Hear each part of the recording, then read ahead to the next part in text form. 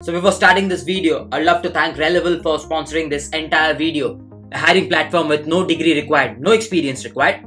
Mentoring sessions available. Feels like a dream, isn't it? What if I say all of this is for free? Well, Relevel by Unacademy is here to make your dream come true. With job opportunities in front-end, back-end and business development from India's top companies for freshers and people in the early career.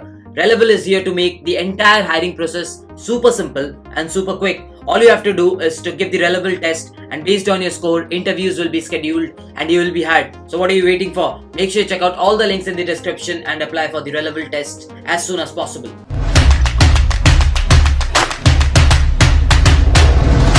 Hey everyone, welcome back to the channel. I hope you guys are doing extremely well. So today we are going to discuss about the bottom view of any given binary tree. So let's assume this is the binary tree that is given to you. So bottom view, as the name suggests, you have to look from the bottom and imagine this tree in a 1D, like in a 1D paper. So what nodes will you see from the bottom? The first node that you'll see, like from the left to right, that will be 4, right? From here, I think you'll just see 8 because 8 will be hiding 2. So you'll see 8. And if you look out from here, the node that you'll see are 2 nodes. Basically, from 2 there is a node 5 and from 3 there is a node 6. So there are 2 nodes, and if that is the case, always make sure you take the right guy, like whichever guy is on the right. That's 6 is what you're going to take. Okay, so that's why I've drawn it on green color. You're going to take the 6th node. Instead of 5, just make sure you take 6. If you look out over here, so that's the node 9, which is covering 3. So there's node 9. And if you look out over here, that's the node 7.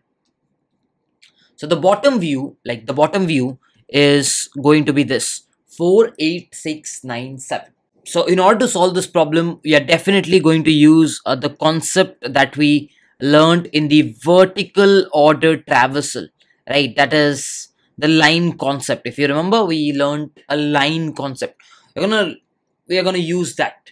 So we'll be using the level order traversal.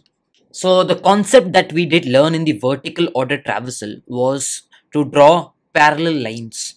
So like on imaginary, I can say this is one line and assume this is line 0.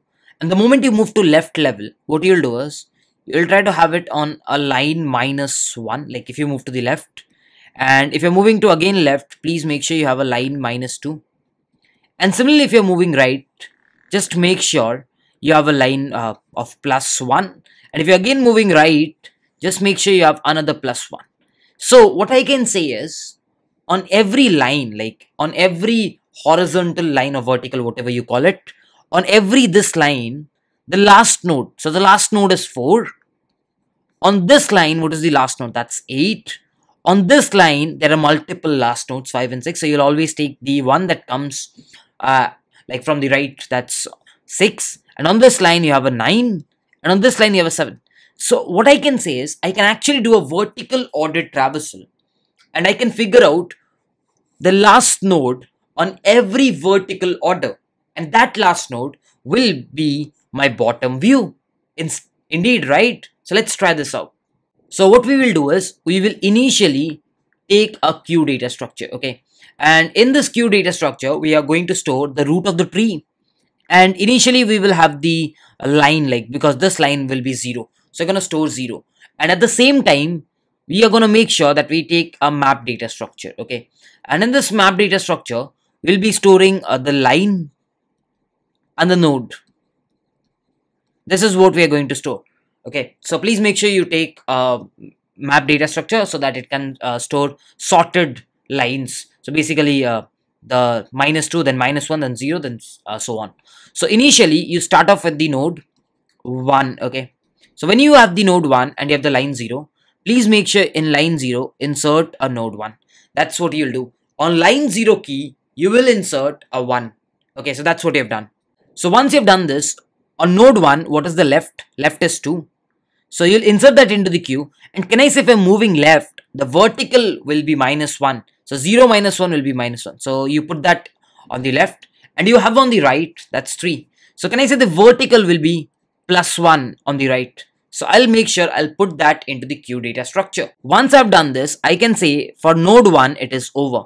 So that's over for node 1, right? So in the next iteration, I'll get node 2. So the moment you get node 2, the line is -1.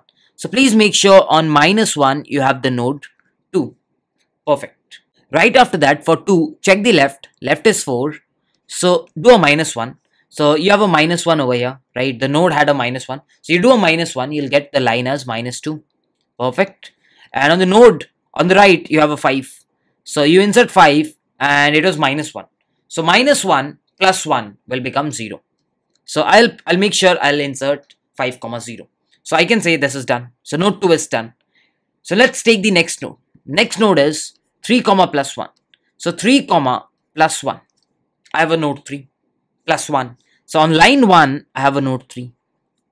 That's the last node. So of 3, on 3, the left is 6. On 3, the left is 6. And if it is 1 and you're going to the left, so 1 minus 1 will be 0. And on 3's right, you have a 7. So if you're going to write 1 plus 1, that's going to be 2. Perfect. So 3 is done. Next, you get 4, minus 2. 4, minus 2. So if you're standing at 4 and your line has -2, so you can say -2 got you a 4. Perfect. Does 4 have a left? No. Does 4 have a right? No. So 4 is done. Next, you get a 5, 0. You get a 5 and you get a 0. So the line 0 will be replaced with 5. So you understand now. You're doing a level order. So first this guy came, then this guy came, then on this you got a 5. So 5 replaced this one, right? So you replaced it on your map data structure. On 5, the left is 8. So 8, on left means -1. 0 minus 1 is -1. And on the right, we have a 9. So 9, plus 1. So please make sure you put that into the queue. So 5 is also done now. Let's take out the next. That is 6, 0. So you have a 6 and you have a 0 at the same time. So what you can say is the 0 guy will be overwritten by 6. Again, makes sense. As I said, you'll take the rightmost on the level order traversal, that is 6. So you take up 6. You replace it. Does 6 have a left? No. Green color, green color. Does 6 have a left? No. Green color. Does 6 have a right? No. So 6 is also done. Next, you get 7. 7 is at line 2. So line 2 will get someone as 7. Perfect. Does 7 have a left? No. Does 7 have a right? No. 7 is also done. Next, you get 8, minus 1. So minus 1 gets replaced by 8. 8, minus 1. Does 8 have a left? No. Does 8 have a right? No. That's done. Next, you have a 9 plus 1. So plus 1 gets a 9. 9, does it have a left? No. 9, does it have a right? No. So 9 is also done. So at the end, you can see the queue becomes empty.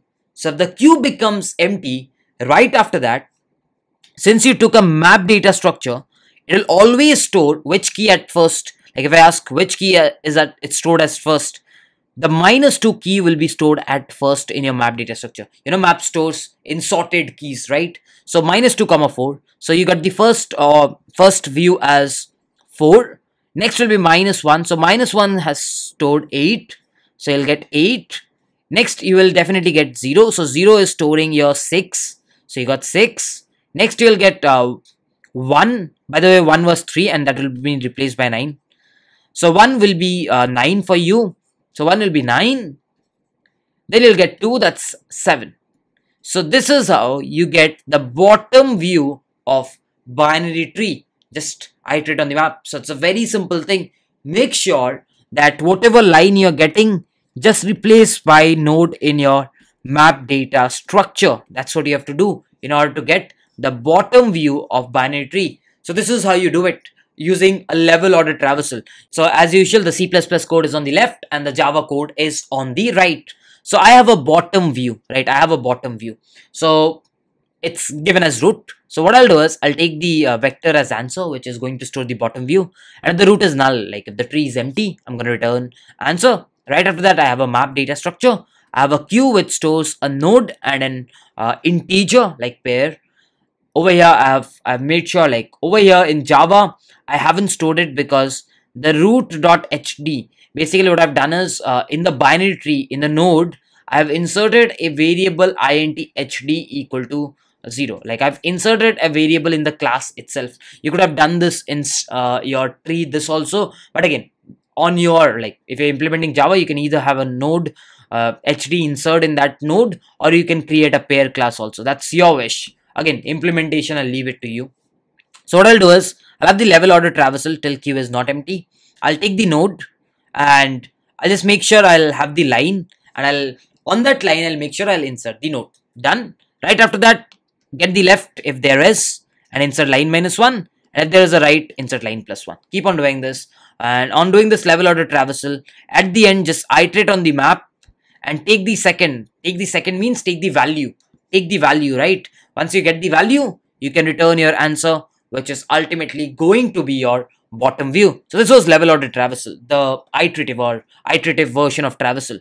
Now if I ask you, will a recursive traversal work? You might think, yes Trevor, we'll just do left comma line -1, and we will just do right comma line +1, and that will work. But no, the recursive traversal is not going to work with this simple logic. You have to induce some other logic. Why, you might ask? The answer to this is very simple.